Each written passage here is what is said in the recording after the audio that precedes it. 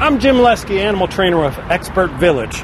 Today we're talking about Border Collies. All your herding dogs, not just Border Collies, almost every single one of them have very long, thick coats.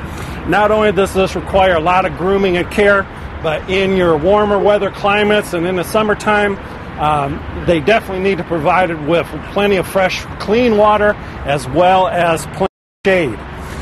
In your northern climates where it's very cold, and especially in the wintertime, they're going to definitely thrive a little bit better in the cooler water.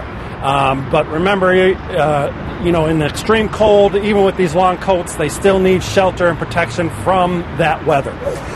So wherever you live, be sure to provide your Border Collie with plenty of good, fresh, clean water, grooming, as well as shade and protection from the elements. Again, I'm Jim Leske, and this is Tess, and we'll be back with talking more about Border Collies in just a minute.